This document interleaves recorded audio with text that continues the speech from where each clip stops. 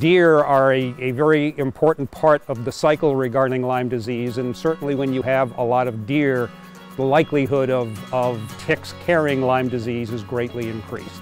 For ticks to carry Lyme disease, the tick has a cycle where it needs to, at least in part of its lifetime, be attached to a deer.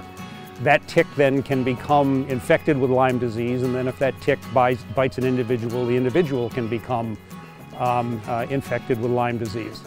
So we can discourage the deer from feeding on your shrubs, but in terms of keeping the deer away, I suppose we're discouraging them, and hopefully they're going somewhere else to feed.